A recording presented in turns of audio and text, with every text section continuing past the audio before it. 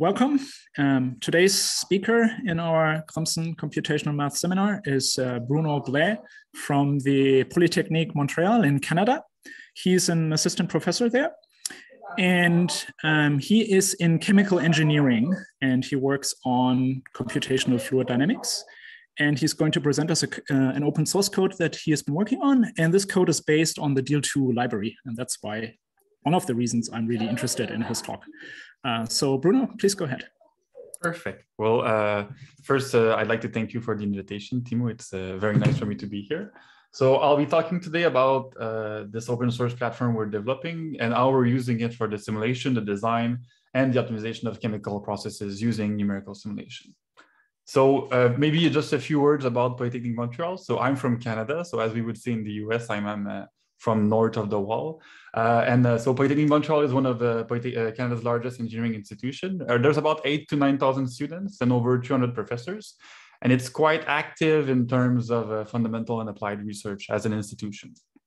So in my group, we are interested in the simulation, the prediction, and the intensification of multi-phase flows that are used in chemical engineering. And so multi-phase flow, they play a key role in multiple unit operation, whether it is fluidized bed reactors or agitators in which we are suspending particles.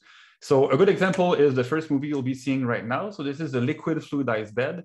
So you don't necessarily see it well, but there is a continuous liquid flowing throughout all these particles. And in real life, this could be, for example, used in wastewater treatment or to carry out a chemical reaction. In this case, the particles, they would be a catalyst, for example, so rare metals or alloys. At the right, you see another application in which we work extensively, which is mixing. So either mixing of complex fluids or rheologically complex liquids, or also mixing a multi-phase system. So in this case, we're trying to suspend particles.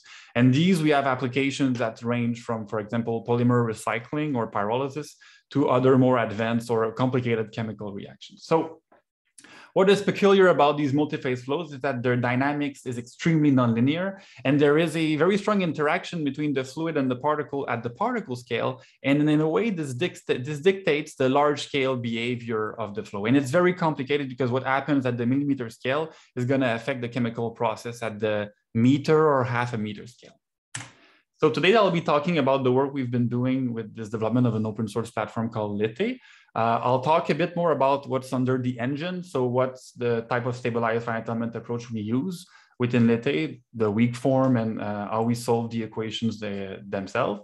And I also explain and discuss some of the problems or examples of problems we study. So we work a lot on early turbulent flows, granular flows, and multi-phase flows.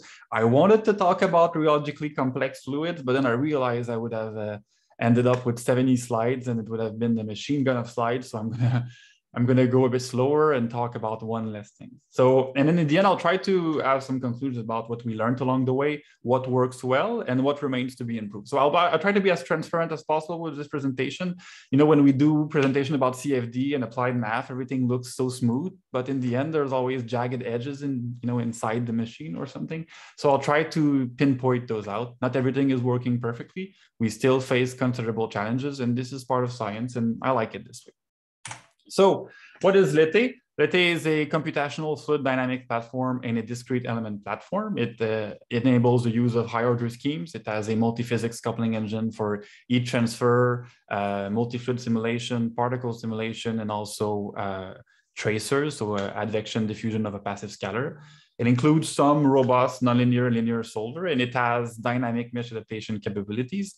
One of its very nice features that I like the most is the discrete element method module for Lagrangian particle tracking and particle collision with wall. So Lethe is fully open source under an LGPL license. You can download it from GitHub, and we have a nice documentation now based on Sphinx. One of my interns cooked this up, and I'm very happy about it. So the key point of this slide is at the bottom right. Lethe is based on DEAL2, and Lethe is really just a DEAL2 solver. You can see it as a DEAL2 example on crack in a way. Everything we use, all the numerical methods, the key object, everything would not be possible without DEAL2. The particle modules is extremely based on the DEAL2 features. So I really see this as an application where DEAL2 is the core material and the core architect behind what we're doing. So I would say it's an expression of a slight fraction of what DEAL2 can achieve. So we work on four areas of research which we are very active. The first one is computational fluid dynamics. So this is an example of simulation we routinely carry. So what you see at the right is a continuously agitated vessel. So we have an impeller. In this case, it's just 6 blades fixed to a shaft, and they are rotating, and these will generate complex flow structures. And using dynamic mesh adaptation, we're able to capture these things. Another application we're working a lot is the simulation of granular matter, and this I will spend a lot of time talking later on in my presentation. So this is an example. So here, instead of trying to model particles as a fluid with a very complex rheology, we model particles as particles using simplified contact model. And with this, we're able to reproduce very complex granular behavior. You see, for example, here we have an angle of repose. So particle, they are slowly avalanching, and we have a jet of particle that is spreading out as it is emptying in the other container. We also try to look at particles at the flow around particles at the particle scale. I have a student working on this since a few years now. Luca is a very good student at the PhD level. And we can actually simulate the flow around clusters of particle and really predict it with very high accuracy. And you see it's able to reproduce very nice, behavior like the drafting motion, the kissing motion, and tumbling motion. So some particles being accelerated because they are in the drafting region of other particles, and etc.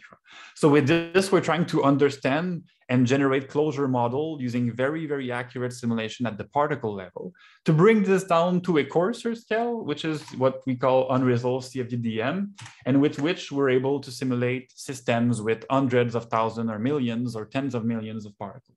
So this is an example, I will talk a lot more about this later on, of a liquid fluidized bed reactor. So it's a reactor that could be used for wastewater processing. So let's start by just looking shortly but efficiently under the hood. And what do we do? What do we solve? How do we solve it? And where does the finite element come into play? So first and foremost, we are interested in solving the incompressible Navier-Stokes equation. First equation is your continuity equation. It's an incompressible fluid, so mass conservation becomes volume conservation. Second equation is the conservation of momentum. And the last term is your deviatoric stress tensor. So first, in this case, I'll be talking only about Newtonian fluids, but keep in mind that we also work a lot in cases where this mu becomes eta and is dependent on the shear rate, for example. And this is extremely important in chemical engineering, and it is very complicated.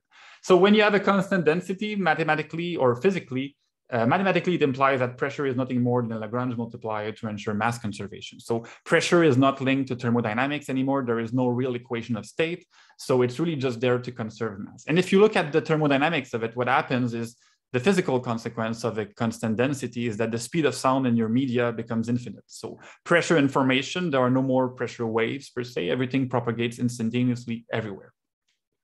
The incompressible Navier-Stokes equation are nonlinear partial differential equation. This is, I guess, what makes them so magnificent, but it's also what gives rise to turbulence, which is a very interesting phenomenon. In the industry, I'm always very close to industrial applications. There are three main approaches we use to take into account turbulence. So these nonlinear fluctuation in the fluid dynamics. The first one is direct numerical simulation. So in direct numerical simulation, what you would do is you would try to capture, in a sense, all of the scales that arise in time and space in your flow. So in this jet here, you would try to capture all of the Kelvin-Helmholtz vortices which are created here, and you would try to resolve up until a scale where your viscosity comes into play and dissipates the kinetic energy. So you resolve the entire turbulence spectrum. Obviously, it leads to very high computational costs, and it's not exactly feasible for higher Reynolds number or complicated geometries.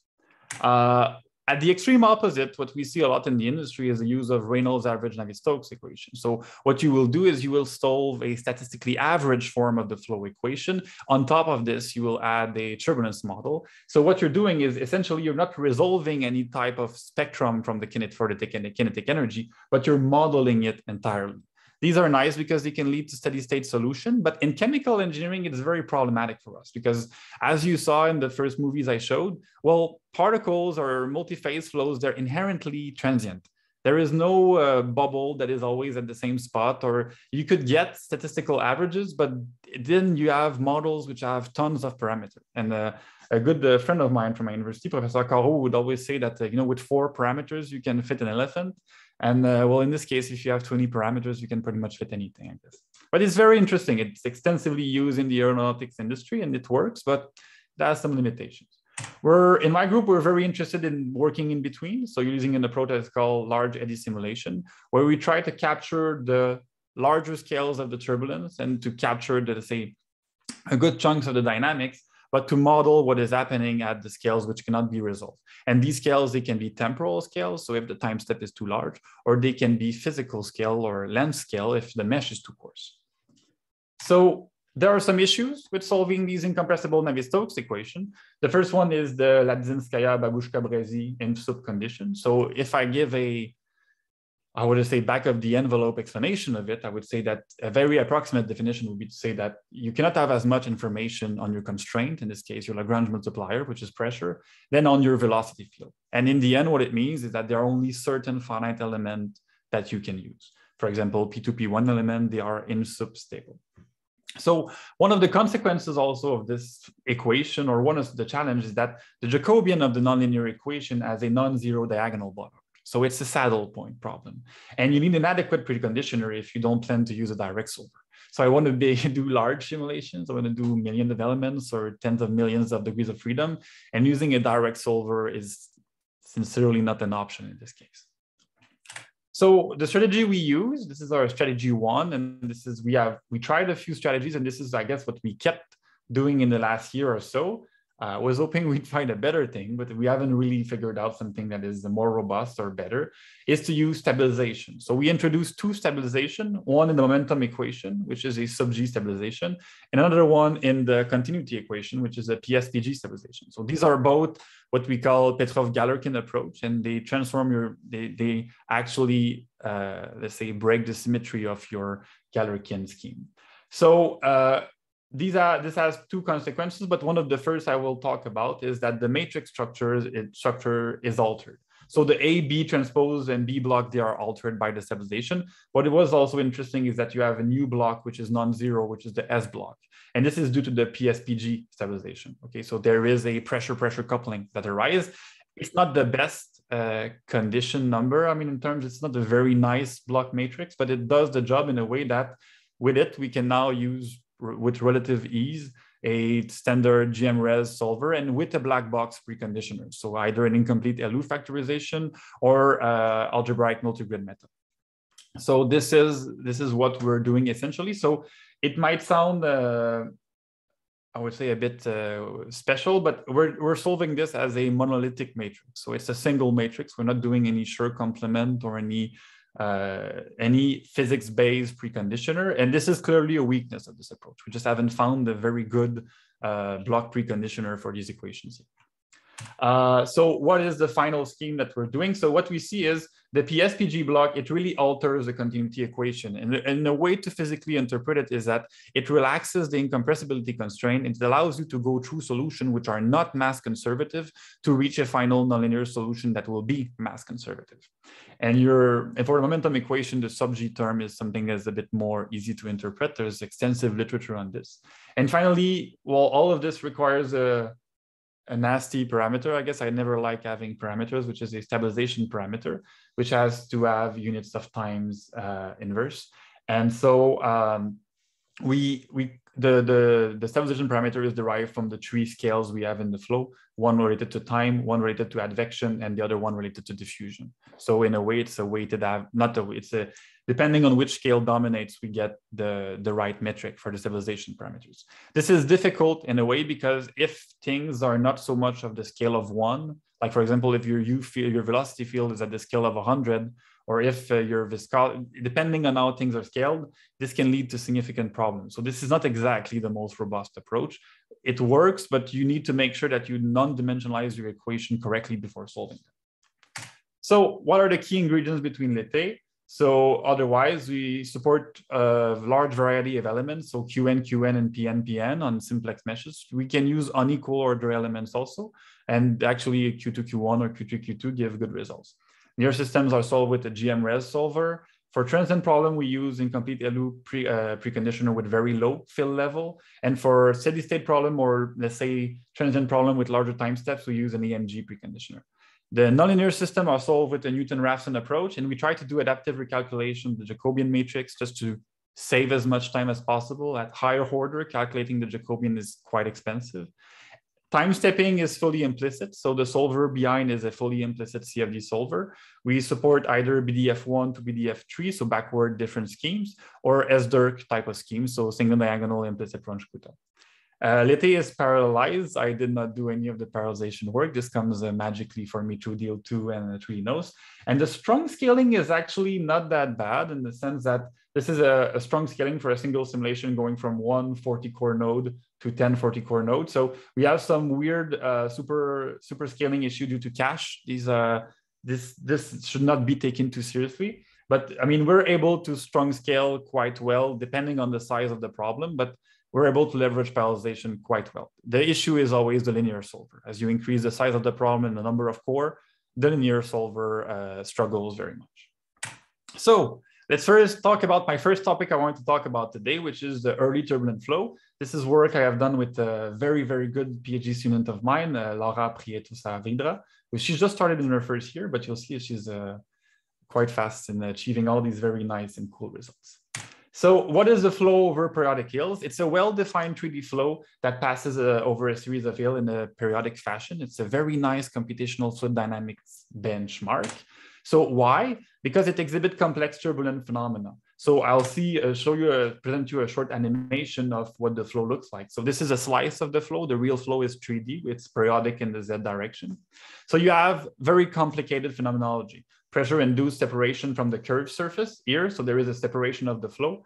There is an unsteady shear layer. There's recirculation. There's an detachment of the boundary layer.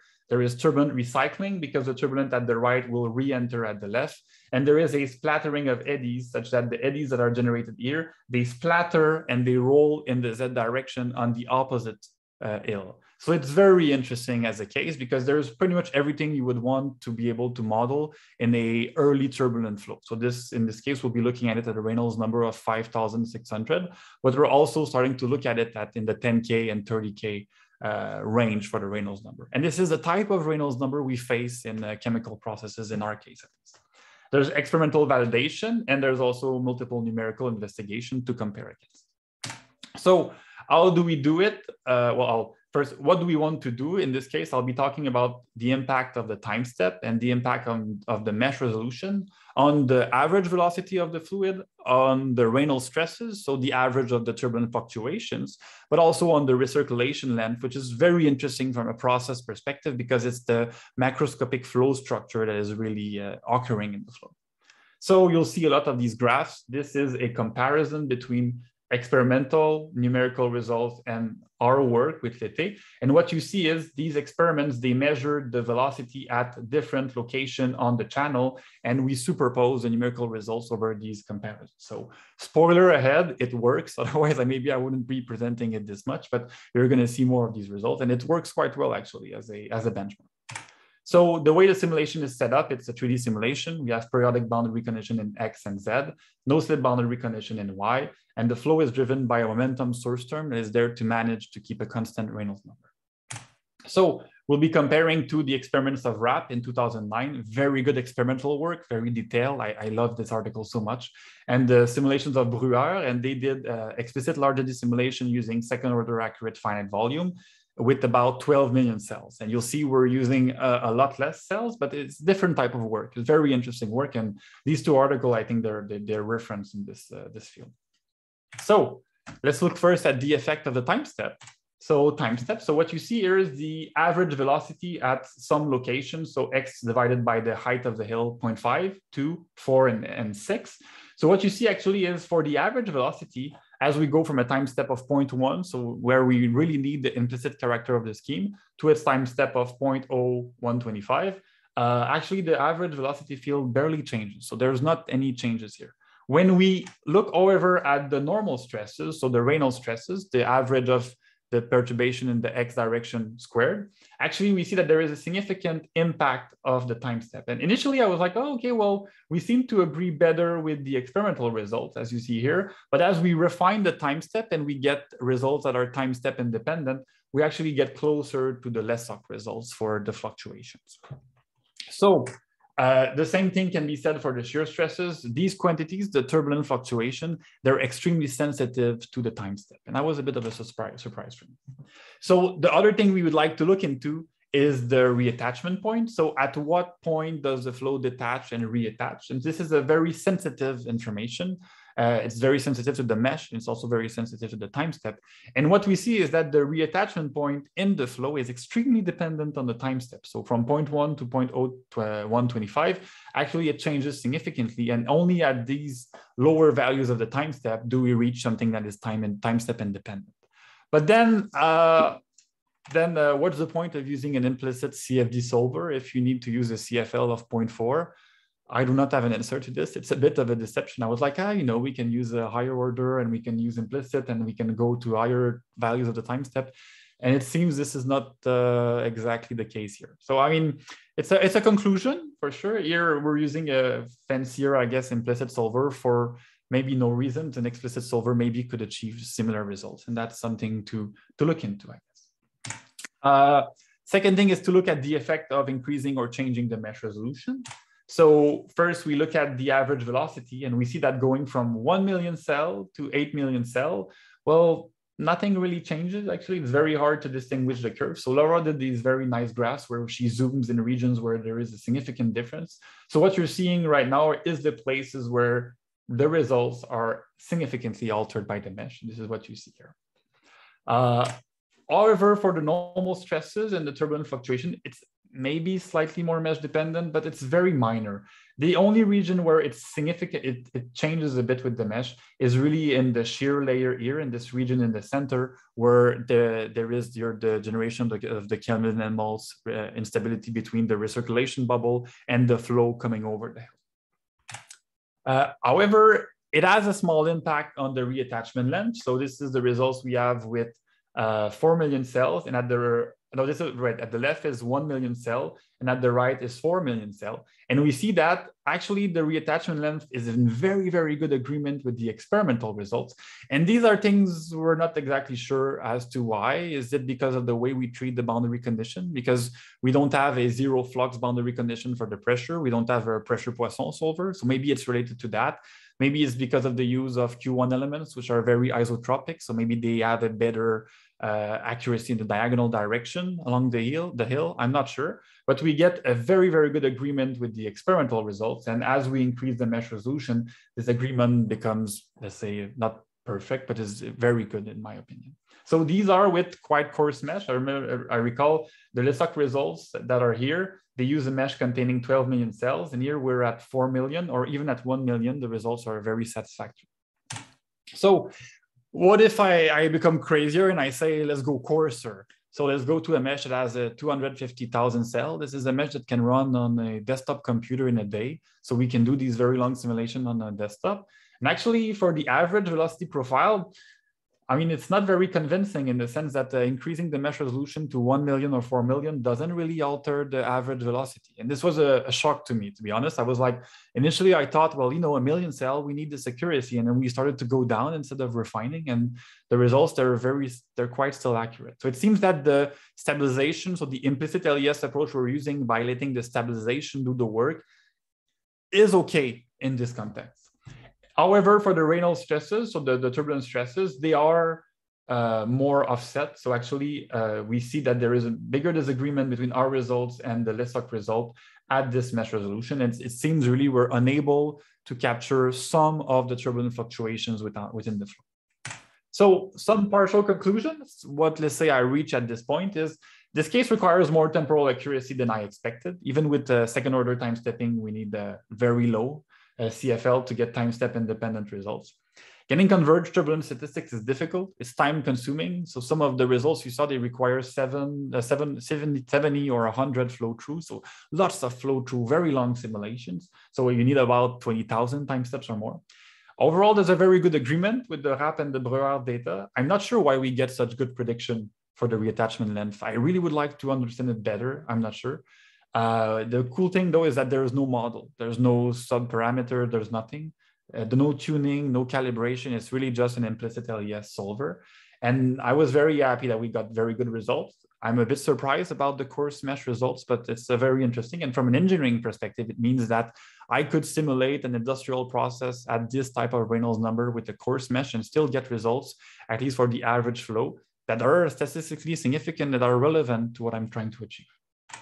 So on towards to another topic, a very different topic, which is the simulation of granular material. So you'll see everything will at the end add up into the simulation of flows with granular material. So granular matter, it's everywhere. So in the chemical industry, pharmaceutical, food, catalyst, and mineral powder, about 50% of the products sold worldwide involves granular matter at one point or another. Food industry, chemical industry, pharmaceutical industry, granular matter is pretty much everywhere when you think about it. So granular matter is difficult. It's a complicated type of matter because it has a discrete character. So each particle has a unique size, a unique shape, a unique surface roughness, and it has very weird rheology. It can handle stress. It does not deform like a liquid. So there is a maximal packing fraction. You can have vaulting, clogging, or segregation. So to show just to which extent granular matter is a messed up fluid, the following animation shows it. I think it highlights it very well. So in this animation, what you see is nothing at the beginning is we blended, I did not do the animation, but we blended purple powder with white powder and we're mixing it in a rotary kiln, so a cylinder that is rotating. And we see that as we are mixing and rolling, you have a phenomenon that happens that is called demixing. So instead of generating chaos and mixing the two type of powder, you generate order. So it's as if the granular system is exhibiting negative entropy.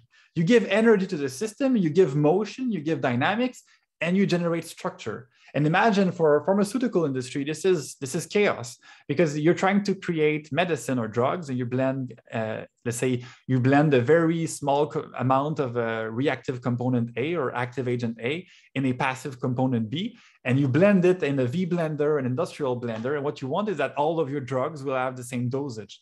But then you blend and things, they unmix. So it's a very difficult thing, and it's a challenge we're actively working on right now and to try to figure out in some cases. So the way we model granular powder is using a method called the discrete element method. And the discrete element method is a radical departure from finite element-based solvers.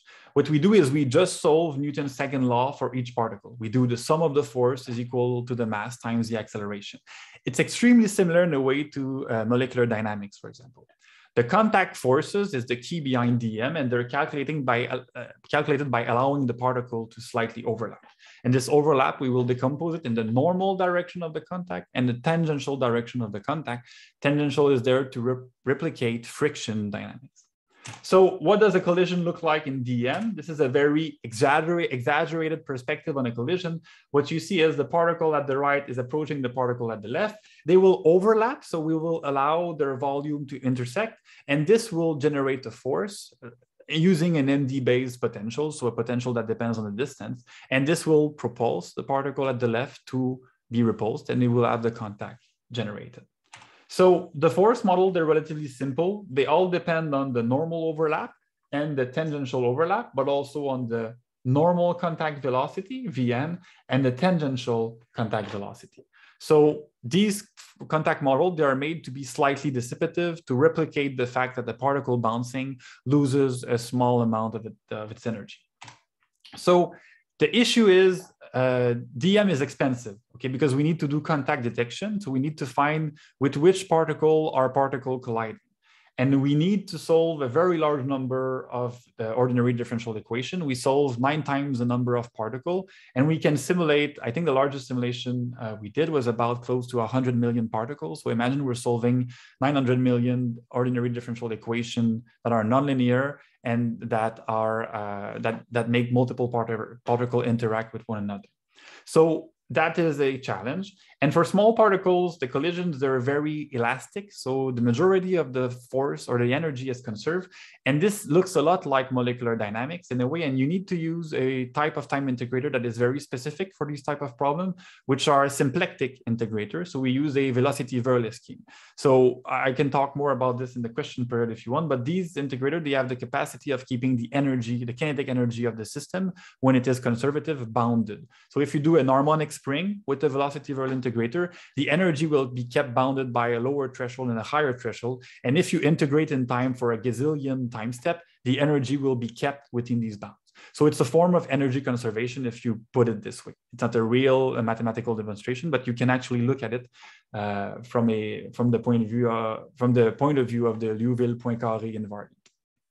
So we can do many types of simulation with this. A good example is the mixing of a drum. So this looks a lot like the simulation I showed you in the past with, not the simulation, but the movie I showed you, where the demixing of two particle type. Well, this is a type of simulation we can do right now. And we're trying to actively reproduce these phenomena, for example, of granular segregation. So now I will try to put everything together in the last 10 minutes I have.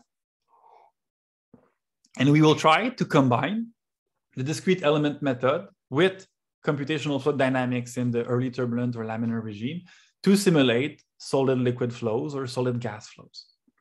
So we are interested in flows that contain rigid particles. So you see an example was made by an intern of mine, Victor, of a liquid fluidized bed that contains an alginate particle. And you see the particles are, very complicated motion. There's some slight densing. There's a nice beauty to it. And we wanted to use these numerical tools to simulate fluidized bed reactors, spouted bed reactors, or reactors where the dynamics of the particle is very complex.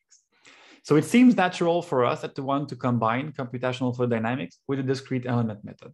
And it will lead to the introduction of a notion that is called the void fraction, which we will have to take into account. So that's another example of a fluidized bed reactor. It's a smaller scale reactor, but you see these air bubbles that are generated. It really behaves as if the particles are a second liquid or something, but there are really discrete particles of half a millimeter in size or so.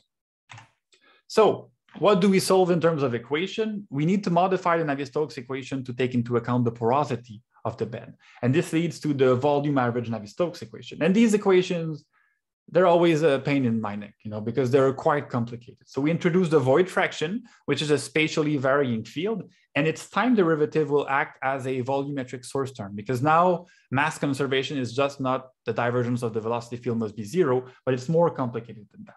And depending on how you do your volume averaging, you will either end up with a form A of a momentum equation or form B. Mathematically, these are equivalent, but the difference lies in how you treat the pressure.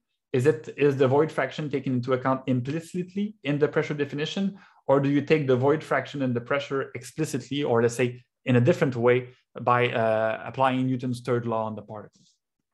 So what do these equations mean? Okay, and this is what let's say the message I would like to get across is the volume occupied by the fluid is a function of space and time. Okay, you see it here. This is an example of a packed bed reactor, 100% fluid.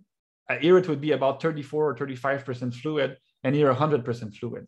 But mass must be conserved, right? So if you have a velocity here at the constant velocity here, as you're undergoing penetration of the particle bed, the fluid will need to accelerate if it is incompressible so that mass will be preserved. And these equations, this is what they take into account. It turns out that, if you use just stabilized approach or SUPG plus PSPG in these equations, it doesn't really work, okay? It doesn't lead to stable results, especially as the void fraction becomes more and more discontinuous. If it gets close to discontinuous, you get severe oscillation, and the SUPG stabilization is not capable of handling sharp variations of the void fraction. This is extremely problematic for us because if I'm simulating a packed bed or a fluidized bed like this, well, I have a very sharp variation of the void fraction here at the bottom. So what we do, and there's a very nice article on this, I think that actually Timo is a co-author of it. We use graditive stabilization for these Vance equation. So what we do is we penalize the momentum equation additionally with a graditive stabilization that takes into account the void fraction because we use the full continuity equation in it. And when we do this, we find out that we have a lot less of these ripple effect. And these ripple effect, what the cause is that you're trying to conserve mass in, let's say, in the L2 norm, and these oscillations, they conserve mass in the L2 norm. So this is the ideal solution you will get if you use SUPG and just PSPG. Introducing the graditive penalization in the momentum conservation, it really dampens these phenomena, and actually everything goes more smoothly. Linear solver, nonlinear solver, mass conservation, everything goes well when we introduce this. So what is the final model we solve? Volume average Navier-Stokes equation for the fluid, Newton's second law for the particle, sum of the forces is equal to the acceleration of the particles times the mass.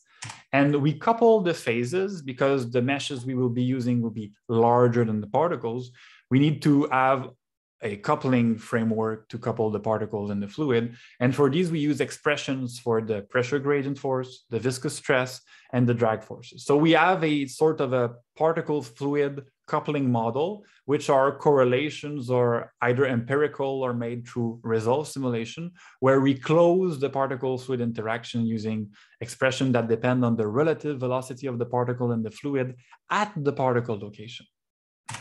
And so a good example is here. This is work done by an intern of mine, Victor. So this is a laminar liquid fluidized bed that is operated in Brazil and that he is simulating right now. And you see the dynamics of the particle. You see actually this very, very smooth motion of the particle. This is something that we observe also experimentally. And in this case, the Reynolds number is super low. We're talking about a Reynolds number of 150, and the velocity of the liquid here is about, I think it's a 0.05 or 0.22 meter per second. So what you're seeing here is a simulation that simulates 50 seconds of physical time. So 50 seconds of operation of the bed. And we can post-process these results and we will compare them later on to the experimental data. So what we see here is an estimation of the pressure gradient through the bed. So as the fluid is flowing through the bed, there is a pressure drop. And using this numerical estimation of the pressure gradient, we can calculate or post-calculate the bed average porosity, the bed average void fraction.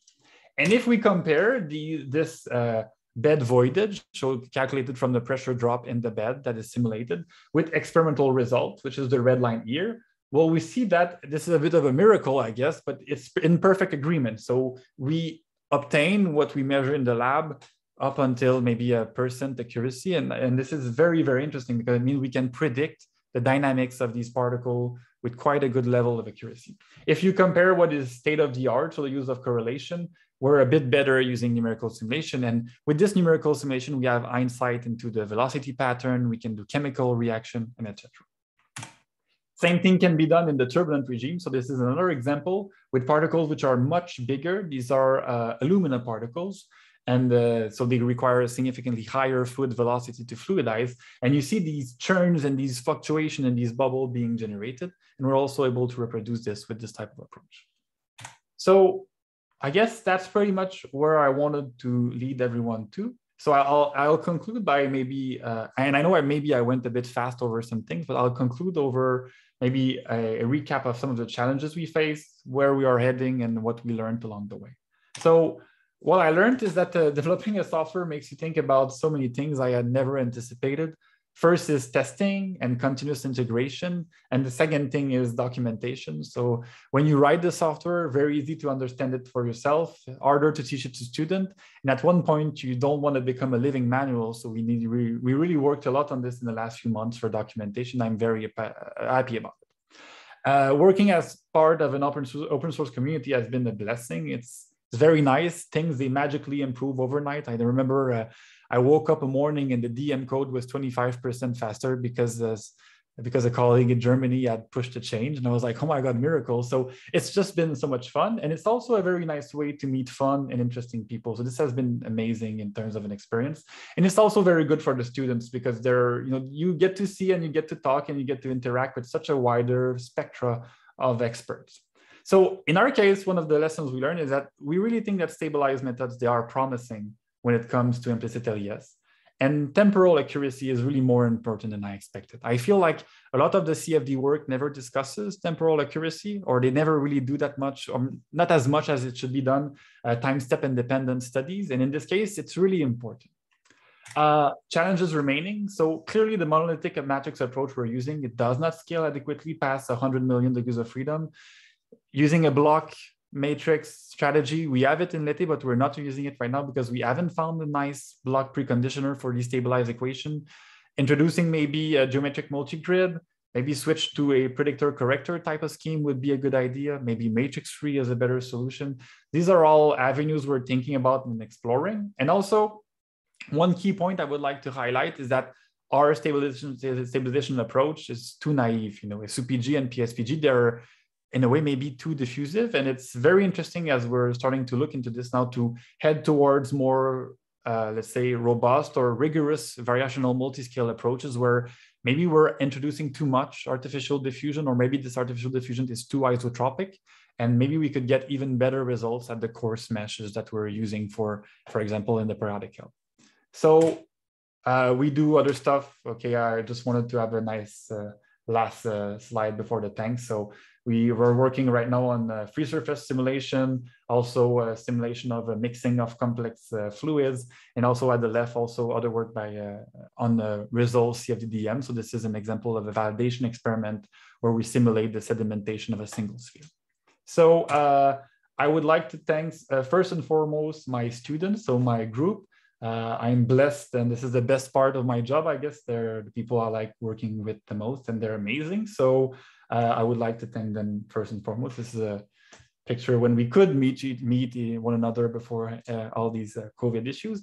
And secondly, the Deal2 community. So this is, I think, a picture I was taking in 2019 when Lethe was a month and a half years old. I have very good memories of it. And I learned so much by asking questions there and then meeting with people. So maybe for the students out there, you know, you meet people in an unstructured context and they do things that are so different from what you do, but then you end up learning so much from them. It's just amazing. So this is, to me, one of the highlights of my last 3 years. It's so much fun to see people that are just willing to talk about the real things.